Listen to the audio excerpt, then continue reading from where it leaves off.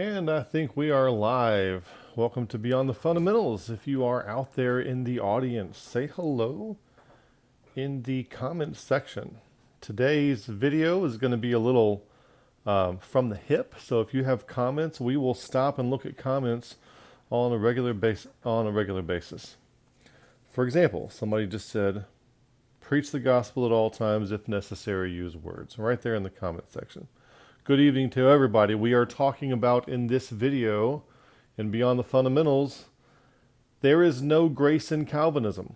There is no grace in Calvinism, and we mean this. And whenever you're dealing with Calvinists, sometimes you have to use very strong and pointed language in order to call their attention to the fact that the one and only reason we reject Calvinism, has nothing to do with fairness or free will or any of those things. Has to do with the scriptural authority. The only reason we reject Calvinism is because we think the Bible's true. That's the only reason. That's the only reason we need, okay? Good evening, everybody in the chats. People saying hello. If you'd like to see more videos like this, by all means, feel free to support the channel. We could not do this without you, and the details, the information to do so are in the description below this video. So since we are dealing with Calvinism, we always attract a new breed of God's special children whenever we do videos on Calvinism. So I need to share with you our disclaimer, Beyond the Fundamentals. This is our Calvinistic disclaimer, and I may have to come back to this. Yeah, the edge of God's ocean is a good starting point for all these discussions. I filmed that on my iPhone in Puerto Vallarta, Mexico, on a vacation that my wife bought for me. Yeah, so that's where that is. So for all the Calvinists joining us, you need to understand where we're coming from. Beyond the Fundamentals does not promote or agree with Arminianism, Pelagianism, Universalism, Synergism, Monergism, or any other ideological label to which Calvinists attempt to map their theological opponents. We also do not hold to free will as an axiomatic premise, nor do we worship ourselves or think that we save ourselves. We completely support biblical predestination and biblical election, while rejecting Augustinian and Gnostic perversions of these concepts. Okay? So we don't reject predestination. Calvinists will say, well, predestination's in the Bible. I know, and we believe it as it appears in the Bible. We reject Augustinian predestination. We reject pagan Gnostic predestination. We think that Pauline predestination is biblical, and we get into that. See our video, Predestination. It's nothing like you were told. Now, we have other videos dealing with this. Now, Calvinists always like to walk around saying, we support the five solas. And the five solas are sola gratia, meaning only grace, sola scriptura, only scripture, sola Christus, only Christ, sola, what are the other ones? Fide, only faith, and then solo Deo gloria, to God only be the glory. That kind of thing. And you see them when they sign their little signature block, they'll have SDG instead of their name, or right after their name, Solo Deo Gloria. It's moralistic. They're moralizing these things, and they feel like they are more virtuous and moral if they support these five things. So I'm gonna stick these five things right here. They believe in sola, the five solas. And they have to do with grace, might as well, faith, Christ, Scripture, and God's glory. Solo Deo Gloria. Only God gets the glory. Those are the five solas. And what we discuss in this video here, the five solas or the five sines, and I'm sorry if you can't see that, is that Calvinists actually don't believe in any of these. They don't believe in any one of them. They don't believe only grace. There's no grace in Calvinism. They don't believe you're regenerated before you have faith, so they don't believe in that. Christ is an afterthought. Your salvation is decided by election, not by Christ. Scripture, they run roughshod over Scripture all the time. We have over 300 videos on this channel detailing that, specifying that in extreme detail. and then to God's glory, God does not get any glory when you call him a liar, which is essentially what you're doing if you're a Calvinist. You're calling God a liar. I no longer need... So, Ryan, in our comment section, we are not bashing the five solas, all right? What we're saying is that the people who tout them the most don't actually believe them. That's what we're saying, okay?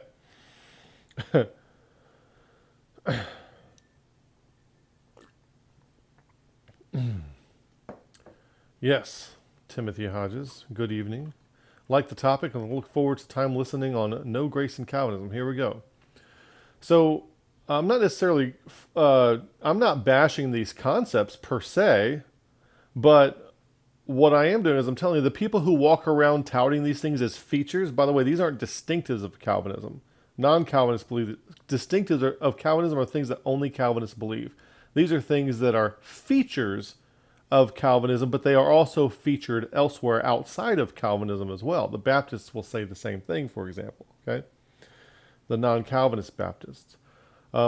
I tend to think that when you start using these things like sola grace, sola, only grace, only faith, only Christ, only Scripture, only to God be the glory, what happens is those things become moralized and they replace scriptural authority.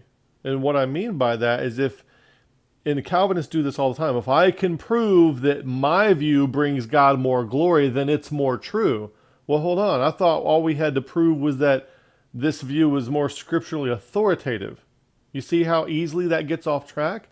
It's because you have a moralistic view of these things. And because people view them moralistically, I tend to think that they are I'm not saying necessarily that they're wrong, but I think they're pretty much a bad idea because of those issues, because of the moralism that creeps into ideological possession. So we have a video on the five solas or the five sines. Calvinists do not have the five solas. They have the five sines. That's the Latin word for without. The five, not the five onlys, but the five withouts. They don't have grace or faith or Christ or Scripture or God's glory in any of their stuff. And we demonstrate that. Now also we were on, we had the Waitster on a couple times, and one of the times we were discussing some things that Jeff Durbin said in a video of his. And in the video that we discussed, Jeff Durbin is up there saying, grace, we in Calvinism have grace that's really grace. Other people don't have grace that's really grace. You know what that is? That's like a narcissist telling you that I'm the only one who will ever love you. If you love me, if you leave me, no one else will ever love you. It's toxic. It's toxic to try to use exclusivistic language about these theological buzzwords and try to act like you and your ideology are the only access to these things. And you know what it is? It's gaslighting. If you look at Calvinism, in 5 seconds, you can see that there is no grace in Calvinism. And they have to gaslight you. And they have to say, this is the only place where grace is really grace. And to make you think like you're crazy, like you don't know what a free gift is, which is all the word grace means. Grace means a free gift. That's all it is. Undeserved, unearned favor and kindness. Yes, it is absolutely cultish. So we're going to compare, quintology or something. We're going to compare what Scripture says about grace with what Calvinism says about grace. And this is based on conversations that I've had with Calvinists. As a matter of fact, a conversation with a Calvinist prompted me to write what I'm going to share with you. And I stick it in my notes. All right.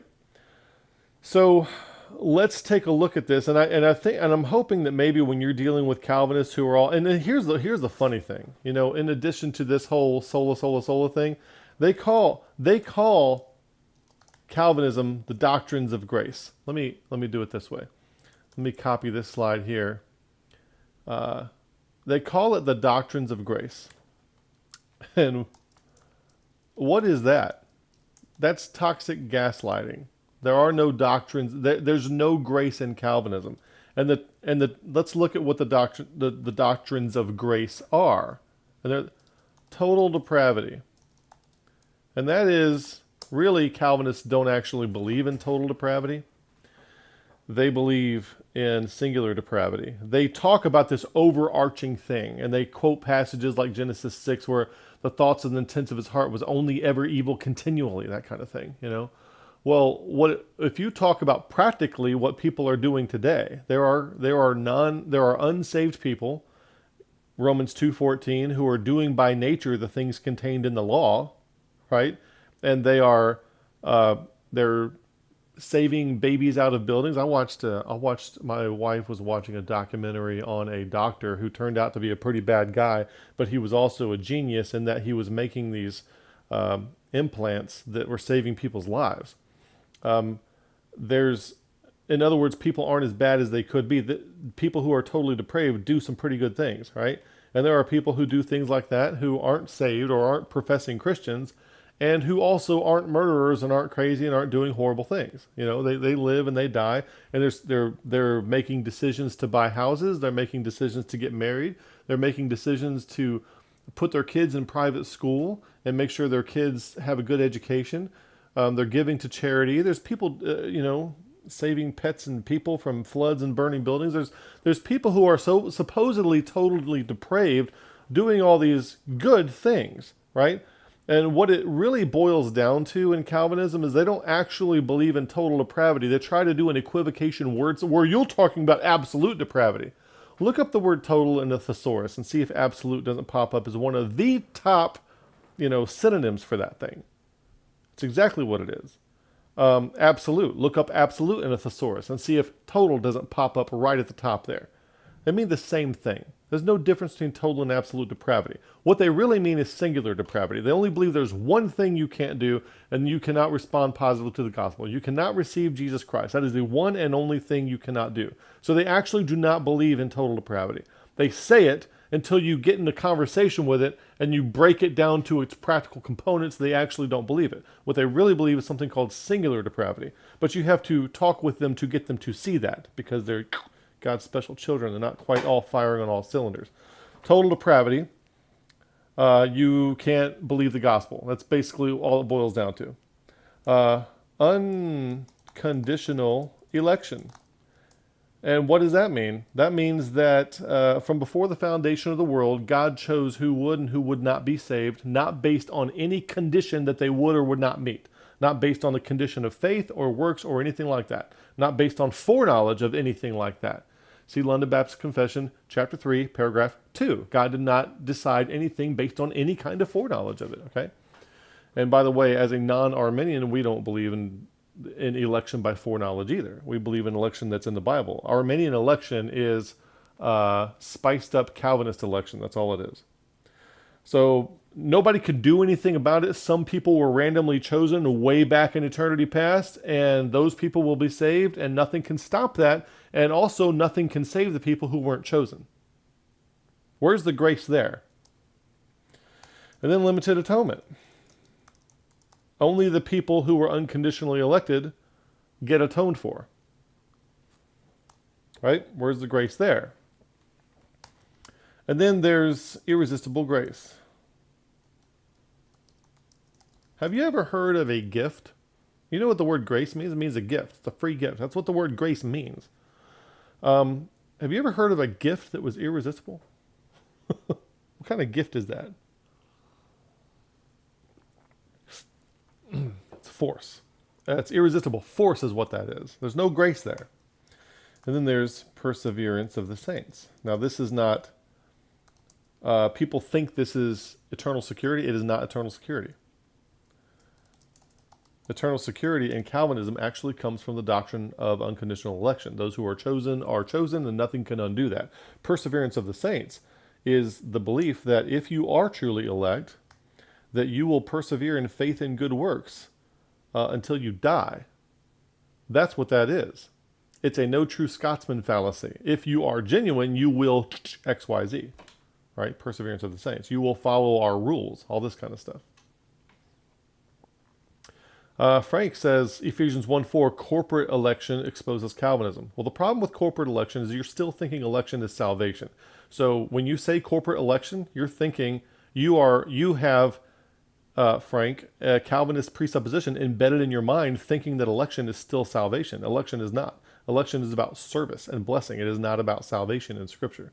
We have videos on that. We have a video called Election It's Nothing Like You Were Told.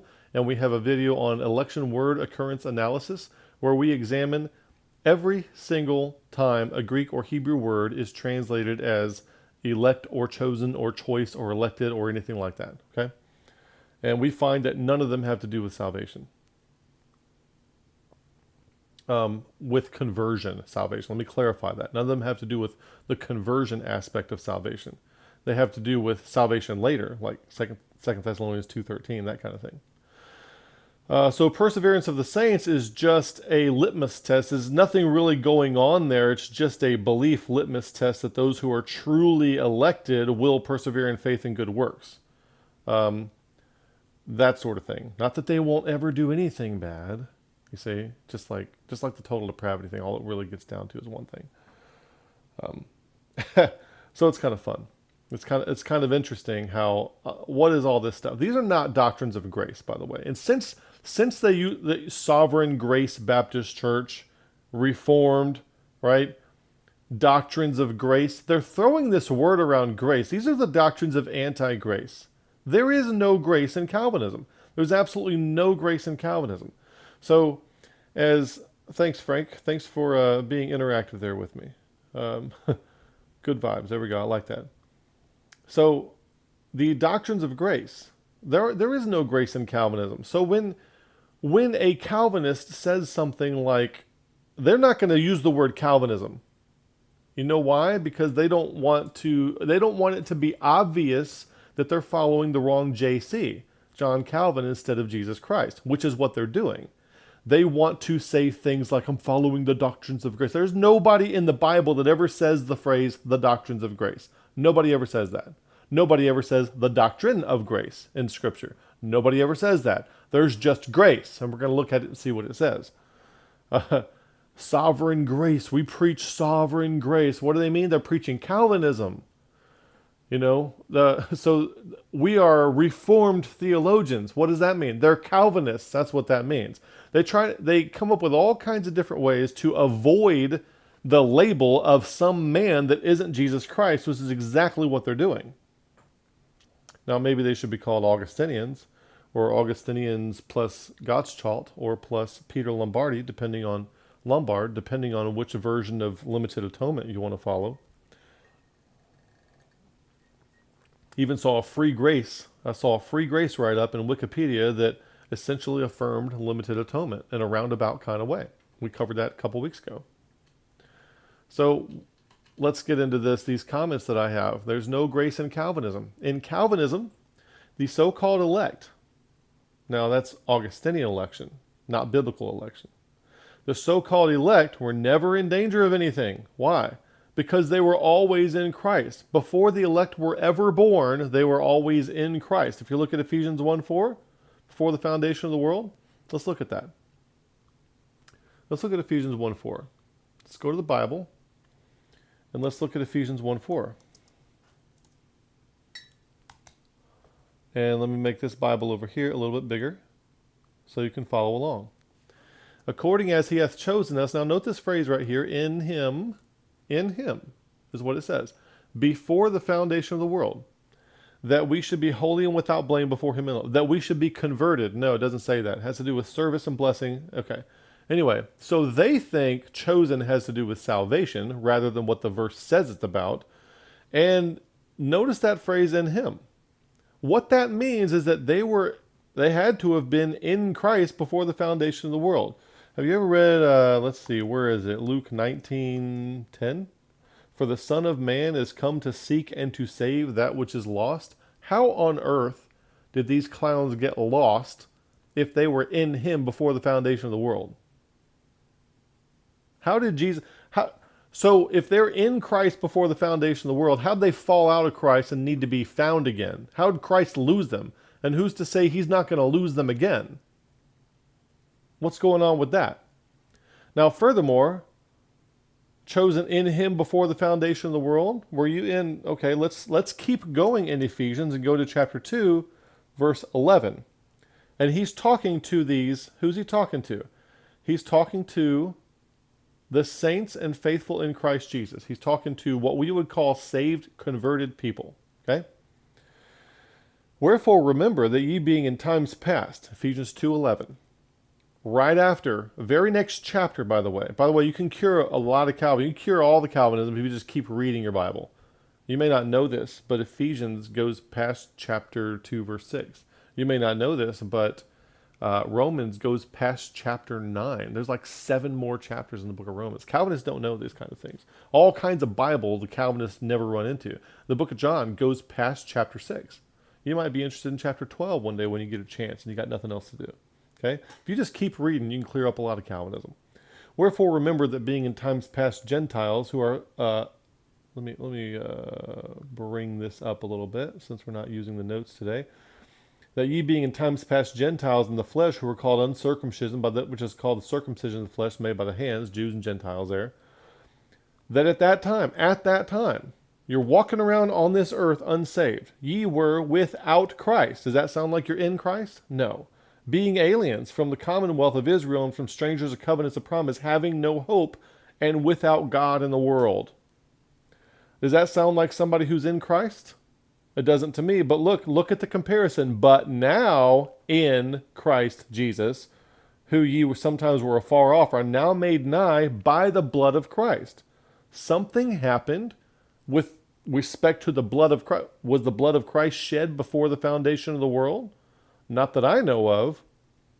All right, you might be thinking of Revelation 13:8, but then we could discuss about what that's modifying. But that's a different issue altogether. I think most people agree that what's being modified there is when the names are written.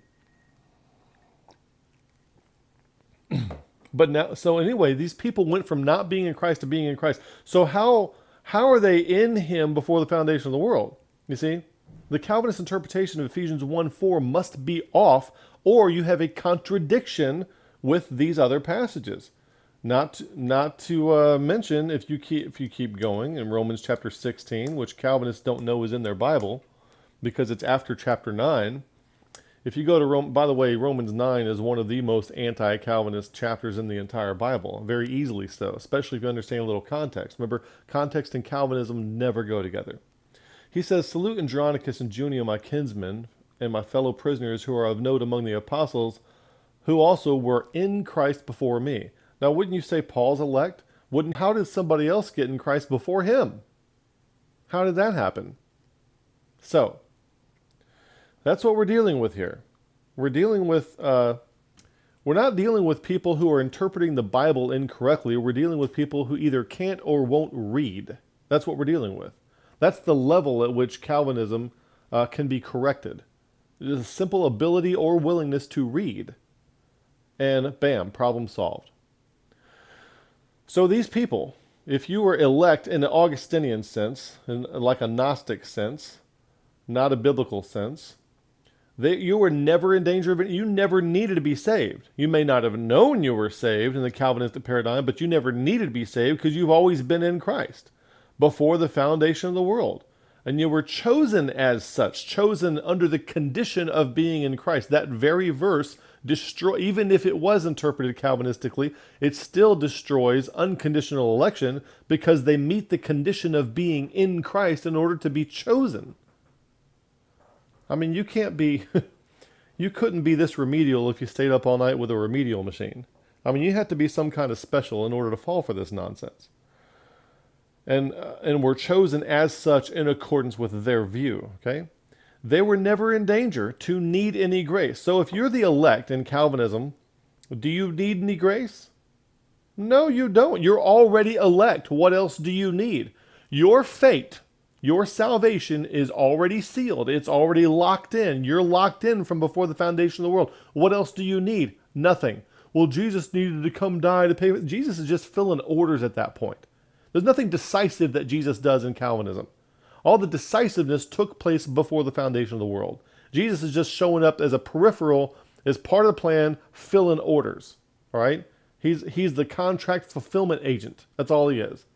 There's no grace that he brings, the grace. So a Calvinist could say, well, election is a grace because that's a gift. You could say that. But what we'll find out next is that the grace that's in the Bible and the grace of Calvinism, if you want to make election your grace, that they never match. The grace of Calvinism is not the grace of the Bible, is another way you could title this video. Two different things. But there's no grace in Calvinism. So they were chosen before the foundation of the world, that before they were even born, they were never in a condition to where they needed to be chosen. They were never in a condition where they needed any kind of gift. It was endowed upon them before they were even born. There was never a need, you see?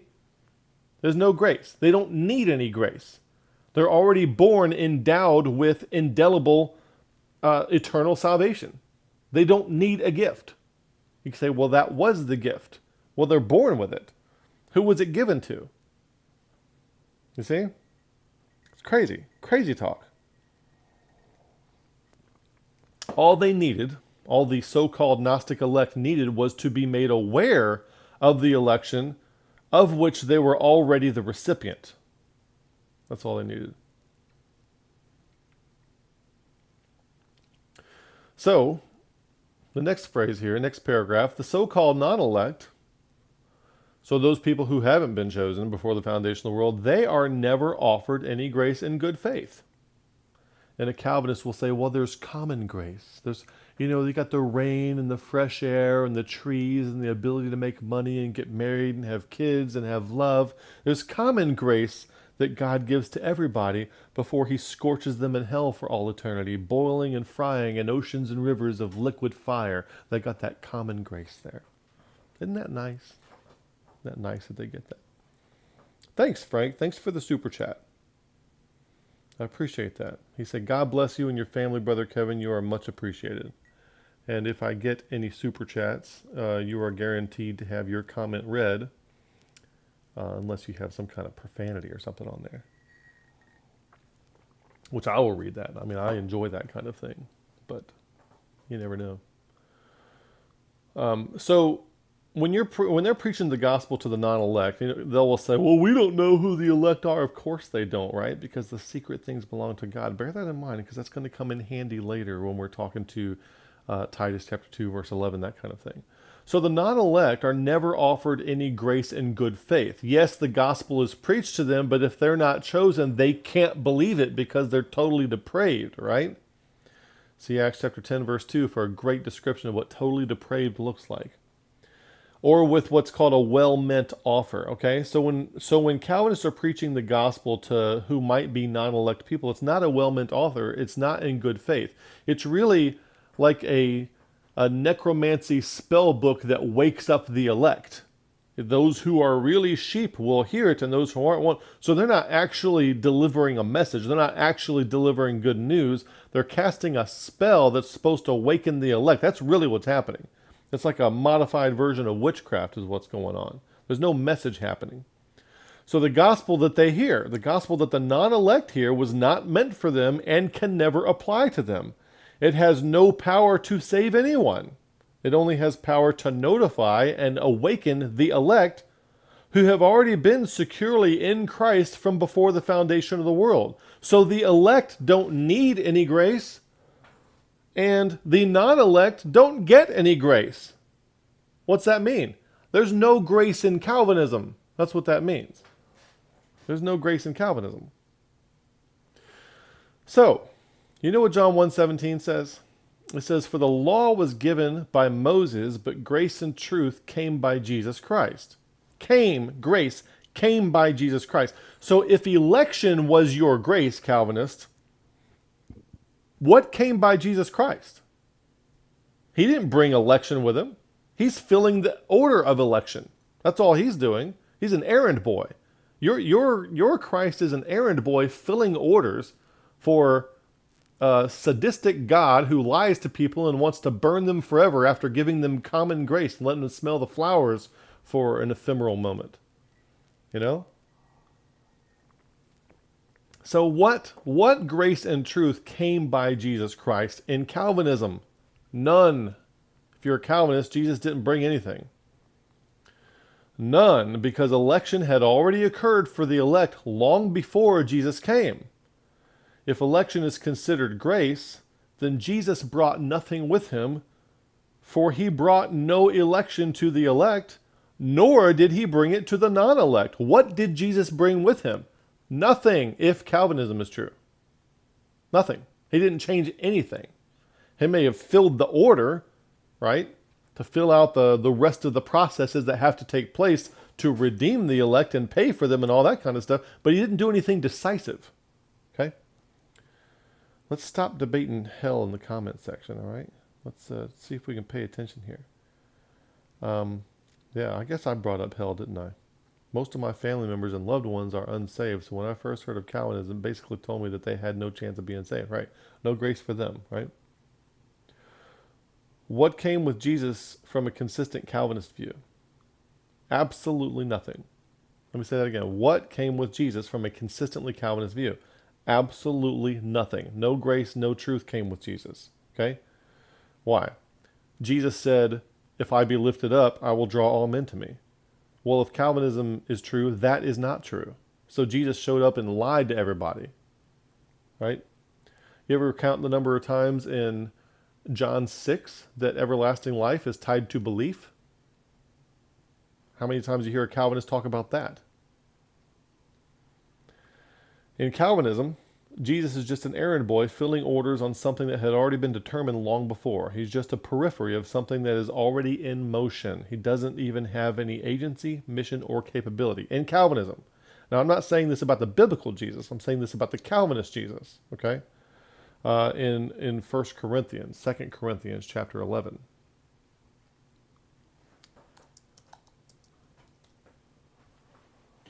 I fear, Paul tells these guys, would to God you could bear with me a little in my folly, and indeed bear with me, for I am jealous over you with a godly jealousy.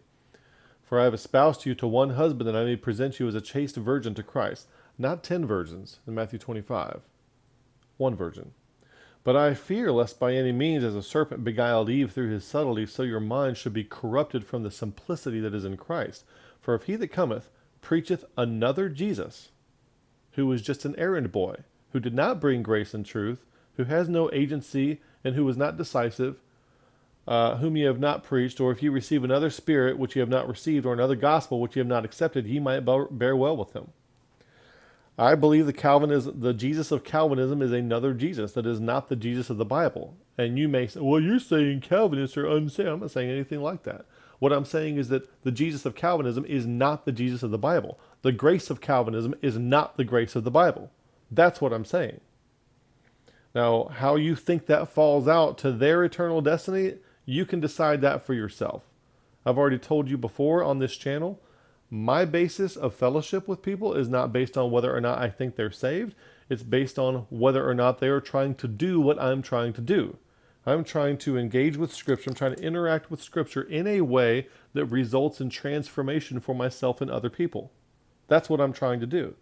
If I find somebody else who's trying to do that, I will do that with them. I'm not going to try to assess whether or not they are saved. So I don't have a comment on that, even though that is very frequently asked. Next thing we have, Titus 2:11. What does Titus 2:11 say?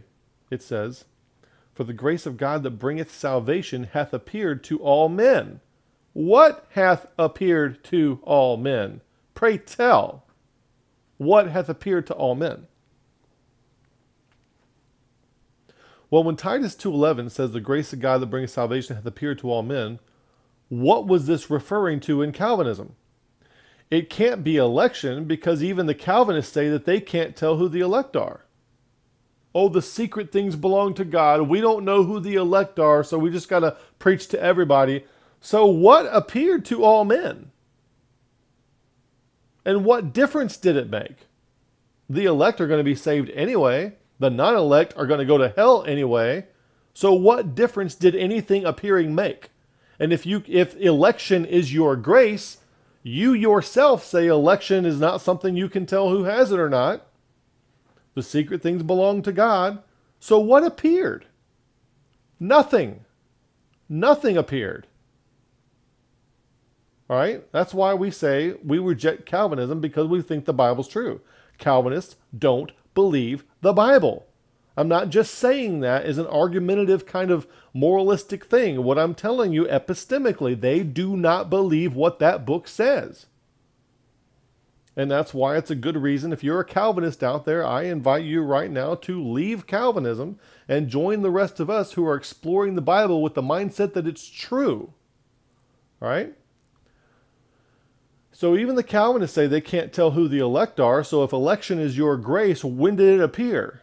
What appeared? Well, how did the grace of God that brings salvation appear to anybody if you're a Calvinist? It did not. Christ didn't bring any salvation. Election brought salvation. Christ just filled an order. And it didn't appear to everybody. Didn't appear to all men. R.C. Sproul wasn't even sure if he was one of the elect. I've covered his comments on this channel before, where he had to go back and look at his performance to see whether or not he's one of the elect. So what appeared to them? What appeared to all men? Nothing. Nothing. What came to be apparent to all men? Nothing. Nobody knows who the elect are, but Calvinists insist that election was settled long before Titus 2:11 was ever penned, and long before the subject of Titus 2:11 was even thought of. So what appeared to all men, as if one is a consistent Calvinist? If you're a consistent Calvinist, what appeared to all men in Titus 2:11? Nothing. Absolutely nothing. Okay? The errand boy showed up. What salvation was brought in Titus 2:11? It wasn't in Calvinism. Election was already determined. No salvation was brought to anyone. No grace appeared to anyone. Perhaps only evanescent grace. You know, that's that Calvinistic belief that God gives enough people to say, Lord, Lord, have we not cast out devils in your name? Matthew 7:20-21 type stuff. Depart from me, ye cursed workers of iniquity, for I never knew you. Apparently, God is, not only is he going to give them common grace so that they can smell the flowers and feel the rain on their skin and then burn in oil, rivers and oceans of liquid fire for all eternity because he's so nice, but he's also going to give them evanescent grace so that they think they're going to escape all of that, but then go anyway. Isn't that nice of him? Such a nice, loving, evanescent grace God. Tricking them out. Tricking them like that. That old trickster. But nothing of any consequence, since election was already determined prior to the substance of that verse coming to pass.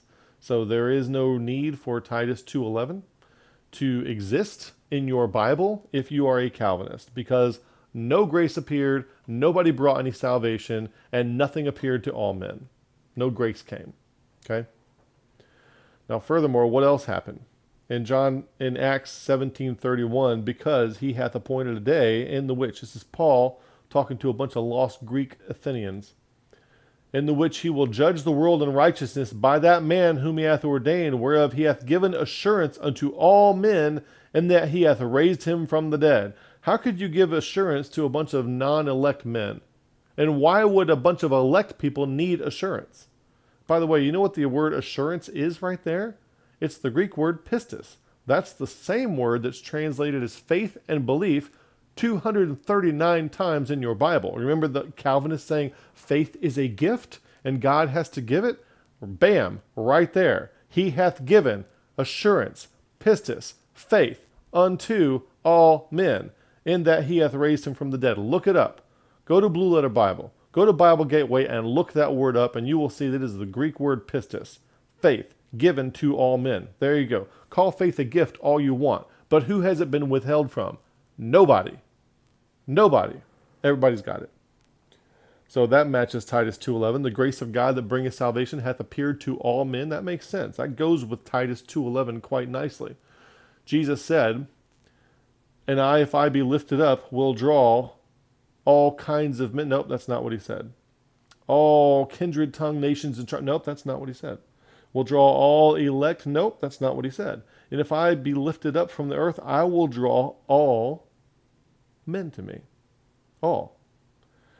Now, the Calvinists are in trouble here of becoming universalists, because they think the word draw means some kind of forceful drag thing. You see, they use the Lunita Greek lexicon, which does not actually have an entry for helkuo, but has one for suro, which is supposed to be in the same semantic range as elkuo, and it is more forceful than draw, but doesn't really matter because Christ draws all men to them, but he doesn't force anybody to get saved.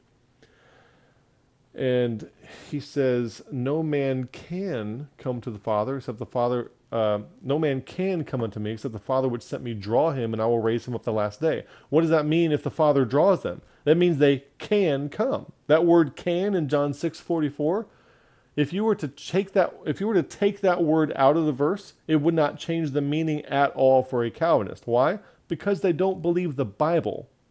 The result of God drawing people, John 6:44, is that they can come. Not that they're forced to come, but that they can. No universalism. Here, now after the resurrection, if I be lifted up, because the very next verse, John 12:33, you got to keep reading to get that. I know Calvinists aren't really keen on that skill set, but you just got to keep going one more verse. And he said this, signifying what kind of death he should die, is what it says. So this one, he's going to be crucified. If I be lifted up from the earth, I will draw all men to me. Okay? So he's going to draw all men to him. And now after the crucifixion and resurrection, is the Father doing the drawing or is the Son doing the drawing? We only have a scriptural indicator that the Son is doing the drawing after the resurrection. So it's kind of like Jesus is saying, no man can come to me except the Father which sent me draw him. And then he says, well, now we're going to have a change up here. I'm going to be crucified and I'm going to raise again. And now I'm going to be the one drawing people, not just the Father. Or not the Father, right? But oh, you know what's interesting though? A.W. Pink's book on the Holy Spirit, he says the Holy Spirit draws. Guess, of the three members of the Godhead, God the Father, God the Son, God the Holy Spirit, guess who's the only one in the New Testament that never does any drawing? God the Holy Spirit. Never does any drawing. The Father draws. Jesus draws. John 12:32, John 6:44. Holy Spirit never draws. Never does. So why is there a Calvinist doctrine under A.W. Pink that says the Holy Spirit's got to draw you? Why? Okay, you think Jesus doesn't know the difference between the Father and the Holy Spirit in the book of John? You ever read those 3 chapters about the Comforter? When the Holy Spirit has come, he will guide you into all truth, and I will leave a Comforter with you. You ever read John 14? You ever read John 16? You think Jesus doesn't know the difference between the Father and the Holy Spirit, and he just throws these terms around, interchangeably? Crazy. You gotta be crazy to be a Calvinist. I mean, you just gotta be absolutely crazy to be a Calvinist. I mean, psychotic, like clinically psychotic, in order to be a Calvinist. I don't see how a sane person could be a Calvinist. And I say this having been one. Okay. Now in Scripture, grace is accessed by faith. In Romans 5:2, it says, by whom we also have access by faith into this grace wherein we stand, and rejoice in the hope of the glory of God. That's the Bible. Where is that grace that's accessed by faith? Where is that in Calvinism? You don't have that in Calvinism. In Calvinism, faith is accessed by grace. In Calvinism, you have this thing called irresistible grace, which irresistibly forces you into faith and gives you faith as a gift after you're regenerated. That's not Bible. There's no Bible for that. In the Bible, we have access by faith into this grace wherein we now stand. So faith is the means by which we receive the gift of grace. So where is this in the Bible? In Calvinism, faith is accessed by grace. They have it backwards. Where is that in the Bible? It's not in the Bible. Why isn't it in the Bible? Because Calvinists don't believe the Bible. All right? The only thing that separates us from Calvinism has nothing to do with free will, has nothing to do with fairness, nothing to do with any of that. The only difference between us and Calvinists is that we have simply chosen to believe the Bible. And that separates us from anybody who has chosen not to. And even though they think they do and they say they do, and we're sola scriptura, all that nonsense, we have demonstrated even in this very video, they do not believe what that book says. That's not a moralistic claim. That's an ability to read claim. That's what the words say, and they don't believe it. Matter of fact, I take this verse here, and I swap around faith and grace, and I put them backwards, and I hand it to a Calvinist, and I tell them, tell me what false thing that thing says, and they cannot tell me. Why? Because they don't believe the Bible. I could tell you in a heartbeat. I could tell you in 5 seconds. Try that on me. Try to modify a verse to match what you think my beliefs are. And tell me if I can't tell you what's wrong with it. Not just that it's modified scripture, that's what they'll do. Well, we believe the scripture and the scripture says this, but they can't tell you why the modified version is wrong. They can't do that. So, in scripture, the abundance of grace is received. We're going to look at this. Before I read this comment, let's look at the text of Scripture in Romans 5:18. Notice the word received here shows up in Romans 5:11, by whom we have now received the atonement. And received shows up over here with, guess what? Grace. It shows up with the concept of grace. For if by one man's offense death reigned by one, much more they which receive the abundance of grace. Now, what's a Calvinist going to do there? A Calvinist is going to try to say, well, that's a passive receiving, and that's the elect receive the abundance because God gives it to, God endows them with it. No. We're not going to let you get off that easy. Why? Because in the English and in the Greek, if you look at those words, they are both active, verb, aorist, active, indicative, first person, plural. What about this one over here? Lambanantes. Lambanantes, all right?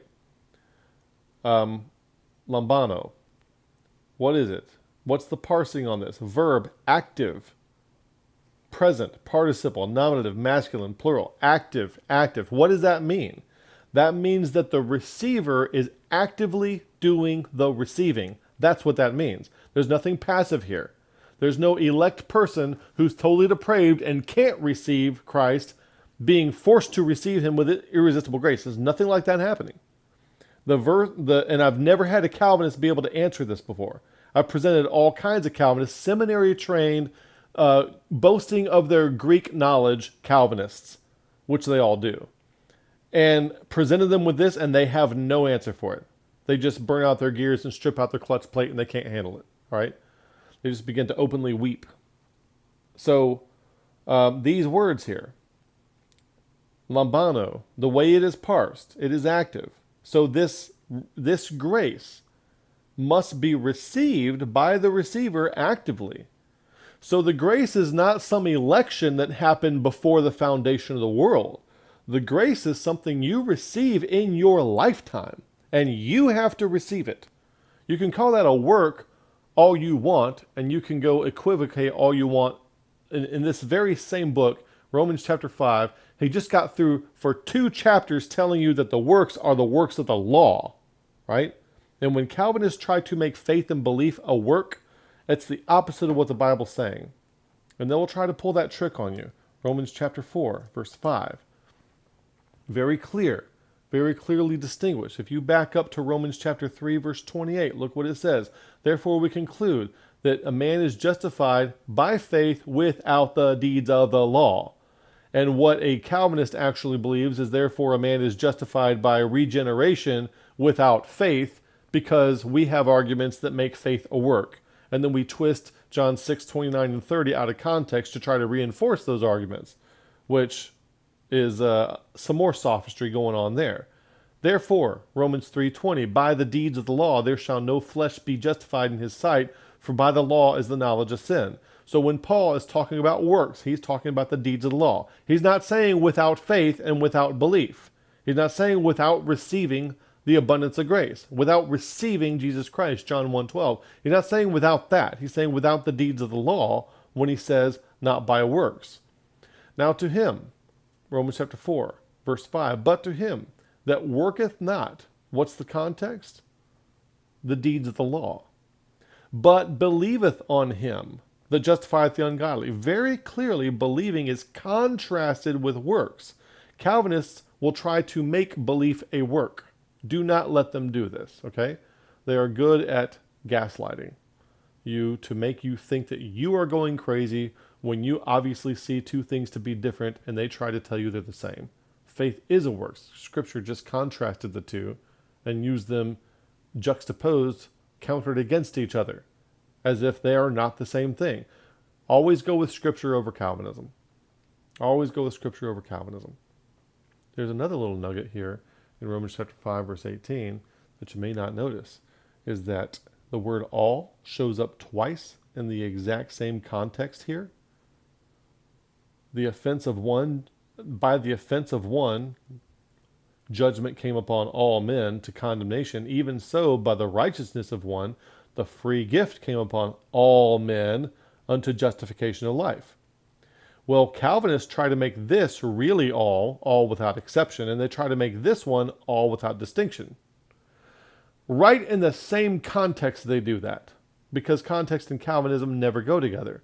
See, context never determines. No, you can't take like John 12:19 and John 3:26 and put it in the context of the second time the word all shows up in Romans 5:18. It doesn't work that way, Calvinists. And by the way, you're taking the words of Pharisees and naysayers over and above Jesus Christ's own words of John 3:16 when you use those arguments, okay? So the free gift came upon all men unto justification of life. Now notice that, so a Calvinist there, when you believe this really means all. They're gonna try to call you a universalist. Well, the free gift came upon all men, justification of life. You're trying to say that all men get saved. That's not what it says. Did you know that the word saved does not appear in that verse? It does not appear. You know what does show up? The free gift. You would say, well, that's in italics. It wasn't in the original Greek. You know why it's there? Because it's being pulled from Romans 5:16, just 2 verses earlier, which is in the original Greek. But the free gift is of many offenses unto justification. So, when he talks about it over here, the same thing, the offense and the judgment, and the offense and the judgment, the free gift, he's pulling it in from Romans chapter 16. The free gift came upon all men unto justification of life. Why isn't that universalism? Because the free gift, what must happen to it? Verse 17, it must be received. Much more, they which receive the abundance of grace and of the gift of righteousness shall reign in life by one, Jesus Christ. That gift has to be received. Does everybody receive it? No, they do not. Well, Kevin, how come some people hear the gospel and receive it and other ones don't? Acts chapter 17, verse 11 through 12. Go read it when you get a chance. The Bible tells you. It tells you. Acts 16:14. What was Lydia doing so that God would open her heart? She was already worshiping God. She was already going to a prayer meeting. That's why God opened her heart. What happened with Cornelius? He was devout. He was giving alms. He was praying. And he's even told by the angel that thine alms and prayers are come up as a memorial before God, a lost person. Lost person. So the free gift must be received. The grace, they which receive, that's a subset. They which receive the abundance of grace and of the gift shall reign in life by one, Jesus Christ. So you got to receive it. You got to receive that gift. In Calvinism, is there any gift that you can actively receive? No, there is not. There is an election that is forced into you that was determined long before the foundation of the world. There's no grace. The grace of the Bible, the grace of Romans 5:17 is not in Calvinism. It's not there. And the grace of Calvinism is a mismatch for the grace of Romans 5:17. So you could go back to 2 Corinthians chapter 11, verse 4. Not only the Jesus whom you never preached, but you could also add in there the grace. I fear that you've received a grace which we did not preach. That's exactly what's going on here. And then they gaslight you to try to tell you that they're the only ones that have the grace. We have grace that's really grace. There's no grace in Calvinism. It's obvious. Don't let them narcissistically gaslight you and toxically talk you out of what you're obviously observing. Compare what they believe with what the text says. There is no grace in Calvinism. It's not there. In Scripture, the abundance of grace is received. Romans 5:17. It's received actively by the receiver in their lifetime. But in Calvinism, grace is irresistibly forced. The received of Romans 5:17 is active. It's active voice in the Greek and English, meaning that the receiver does the receiving. There is no place for this in Calvinism. The grace that is found in Scripture is not found anywhere in Calvinism. The grace that is touted in Calvinism is not found anywhere in Scripture. That's what I want to nail home for you. The grace that is found in Scripture is not found anywhere in Calvinism. The grace that is touted in Calvinism is not found anywhere in Scripture. Now, let me know in the comments if y'all want me to make these slides available in Etsy. All these slides that we've covered, I can make these slides available on Etsy so that you can purchase them and take them home and put them under your pillow and sleep with them. And roll them up, print them out, roll them up, and beat Calvinists over the head with them.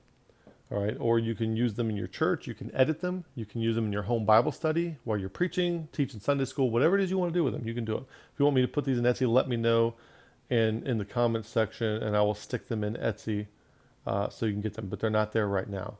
Now, let's see here. Comments section. Somebody said, smash the like button, folks. Yes, do that. You're killing it tonight, Kevin.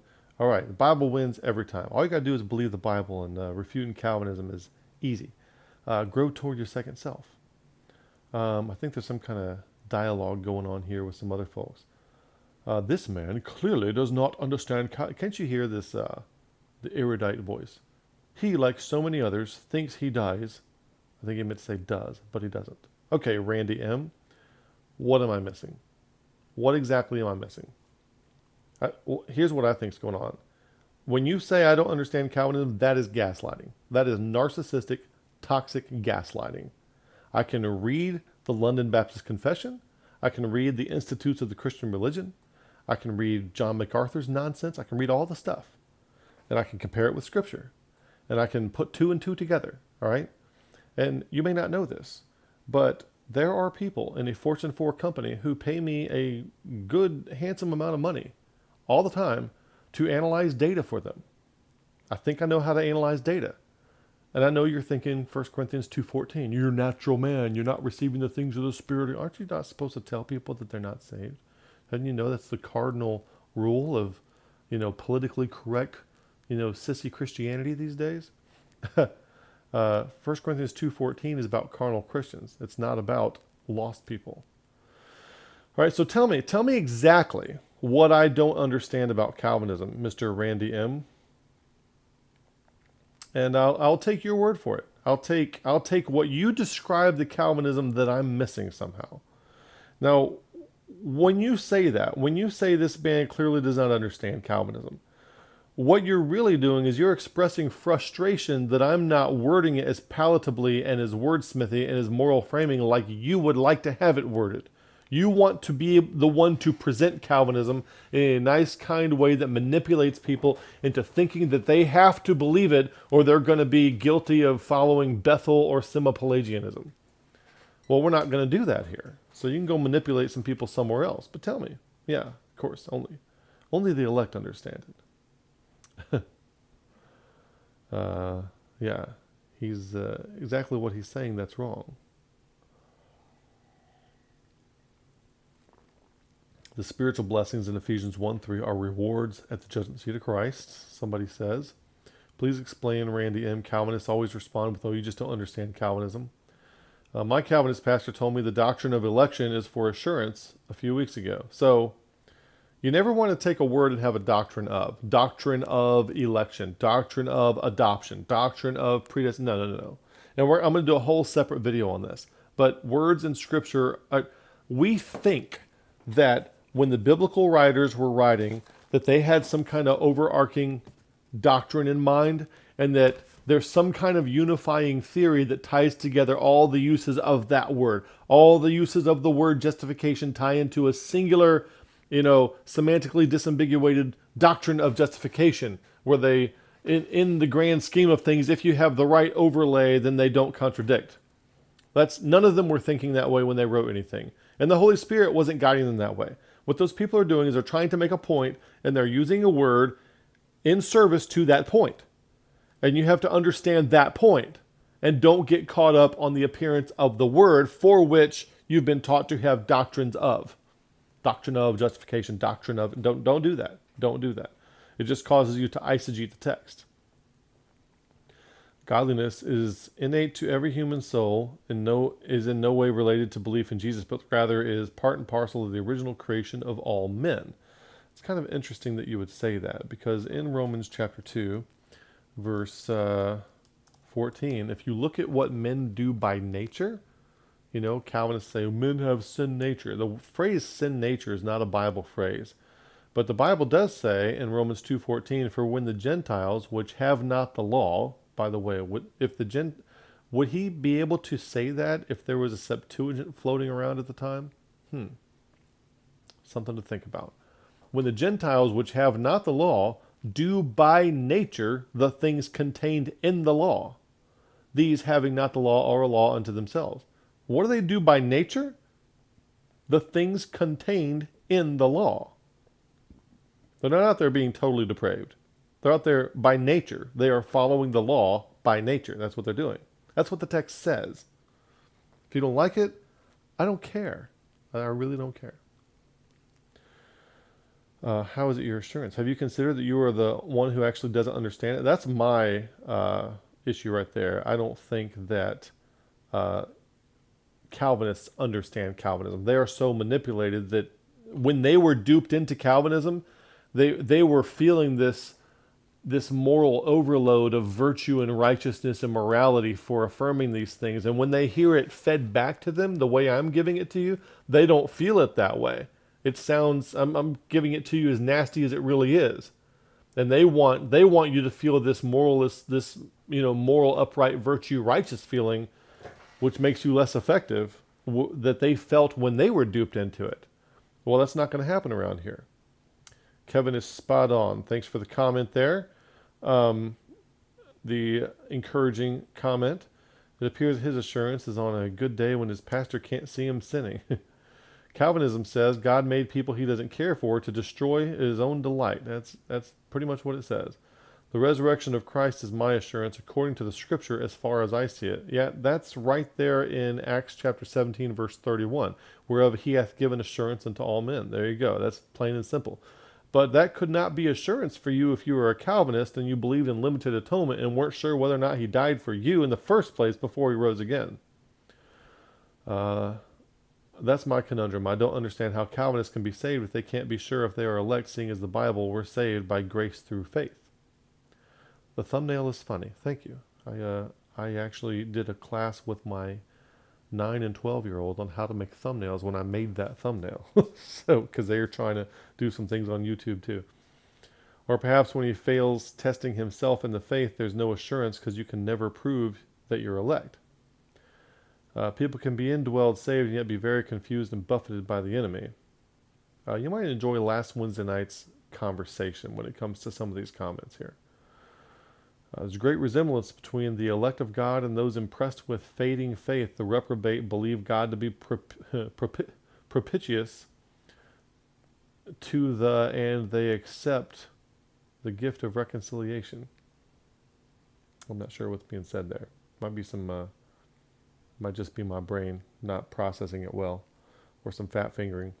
All of us have the capacity for godliness and righteousness and the gifts of God. Okay, I think I already read that. Lots of Calvinists are saved, but that's okay. If Satan fails at preventing your belief, then he tried to prevent your spreading proper gospel. Ask your pastor, where is the assurance of salvation? Interesting stuff. How could God judge righteously if he didn't offer salvation to all? It's a very good question. I'm not really searching for answers on some things. My pastor is responding to my reaching out. The thumbnail is funny. Comfort one another with these words. It's quite probable God hates you, always hated you, and there's nothing you can do. Isn't that comforting? Now enjoy your common grace and feel the breeze on your skin, and then go burn in oceans and rivers of liquid fire for all eternity. According to Colossians 2:8, be aware of man philosophy. I don't believe that Calvinists are saved. All right.